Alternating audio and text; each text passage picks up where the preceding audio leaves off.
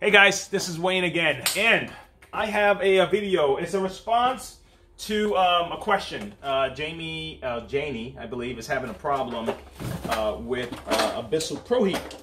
So I'm hoping that this video would do a lot better than me just kind of typing on the keyboard and explain a few things. So I'm assuming that it's a Bissell, and if any one of you are having this issue, this can help. Okay, I'm assuming that it's a Bissell Proheat a pet that you wrote in the comments, and not a Bissell Proheat 2X or not a Bissell Proheat 2X Premier or Essential or something like that, or even the Bissell Proheat Revolution, right? So I'm kind of going based off of the limited information I have. I'm assuming it's just the Bissell Proheat. Now the Bissell Proheats are going to have the basic tank. This is like one of the kind of tanks that they have, but something similar to this. So what you can do, if you're having problems with suction, the first thing you want to do is check the unit itself. So you're going to take the tank off the unit, okay?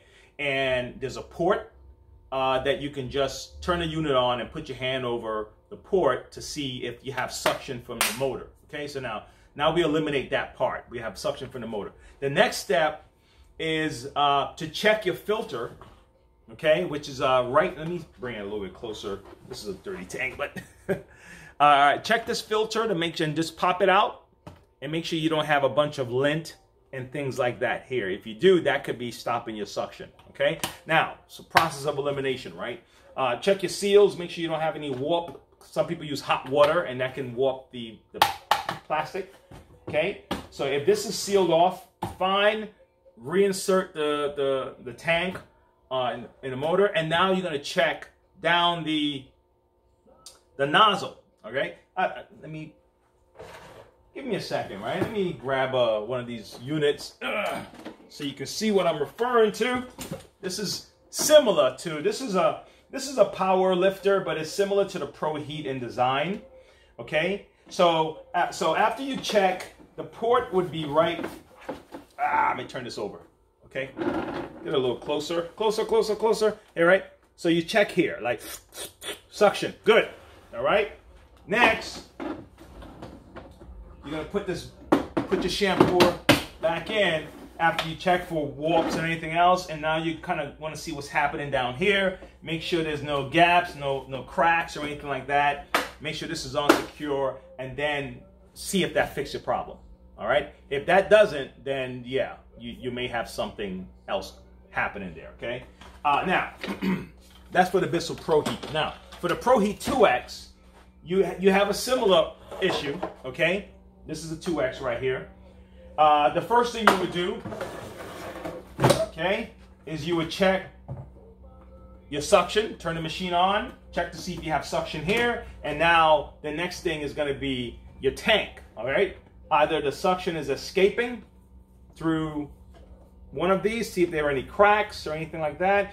And, or you know what you can even do? Get a little tissue paper, and when you turn your unit on, kind of, believe it or not, move that, like touch the tissue paper around the seams and see if it kind of pulls in, all right? Because it's very light, and a little bit of suction can pull something like a tissue paper in.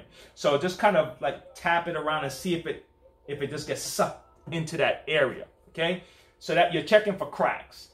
But what I would do, even before that, is check here. Check your filter to see if that's see if that has a whole bunch of carpet fibers, and that could be clogging up your suction.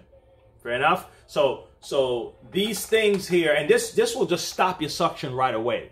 Like, bop, if it closes, like right away. And if you find that it's a problem, like you're really having an issue with this, okay, that it keeps closing for no reason, try it maybe just for one shampoo session to take out this cap here. This pops out. You know, just be careful, because sometimes the stuff is brittle, so you can get like a flathead screwdriver or whatever, and just kind of pry it out, just pop it out, and then see if you have that same problem. The only thing with this is that this does protect you from overfilling your tank and getting water into your motor, so you're going to have to be very mindful You may have to even, let me show you what I'm talking about in a real floater. You see this little mechanism right here? This will keep going up and up and up as water fills up in the tank. Oh, sorry, here you go. As water fills up in the tank, right? And then it will force close the flap, okay? So let's say the moment you put it on, the flap is closing. Either something else is happening here. Either maybe it could be reversed or something. But try shampooing without that. And if you find that works and you don't want to have to put the flap back on or whatever, then what you're going to have to do is put like a marker on your marker line so you know that when the water gets to this level, I'm going to stop. Okay? I'm not going any further. Here it is. Actually, they have a line here. It says full. So you can just kind of go all the way around with this line, because while you're shampooing, you're not looking at the front of this thing. But you can glance over the side easily to see if that water reaches that line that you put here. And that's, for these two particular machines, that's where my advice would be for the Proheat and the Proheat 2X. If you need another video for a different shampooer like the Premier or the Essential or Hoover or somebody else, then let me know and I'll find a way to get that video up. Hope this helps. But I just read the comment this morning, and I said, man, it's probably best I just made a video instead of just typing out some instructions. Okay. So until next time. All right. Wayne from Monroe Vacuums and Supplies in Monroe, North Carolina. See us sometime if you're in the area, if you're passing through. Okay. All right. I'll talk to you next time. All right. Bye-bye.